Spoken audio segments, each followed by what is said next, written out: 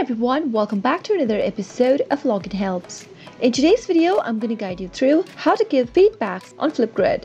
If you are an educator and you would like to provide a private feedback to students' video, then keep watching the video till the end. Don't forget to subscribe to our channel by hitting the subscribe button. Press the notification bell icon so that you'll never miss another update from us. Start by clicking open your web browser and go to admin.flipgrid.com and press the enter on your keyboard. Open up your educator account by logging in using one of the options. Select your account that is associated with FlipGrid. Wait for a few seconds and you'll be logged in. Now, click open a topic and a discussion that you'd like to view. If any student left a response into the video, simply click on their name to bring up the video response details. Once you find the video preview, scroll all the way down and select the feedback tab to provide private feedback to your student. Now, select the red record feedback button to provide a private video response. Simply record your video to give out your feedbacks. Let the countdown begin and start recording. Once you're done recording your feedback, click on the next button at the bottom right,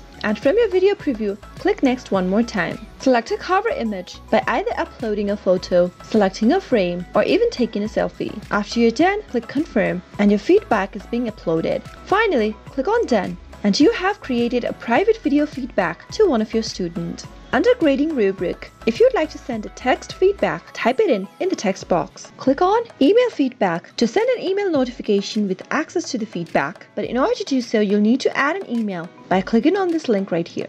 Type in the email address of your student to whom you're sending the feedback to and click on update. Now, as you can see that the email feedback button has now been activated, click it on in order to send a feedback via email.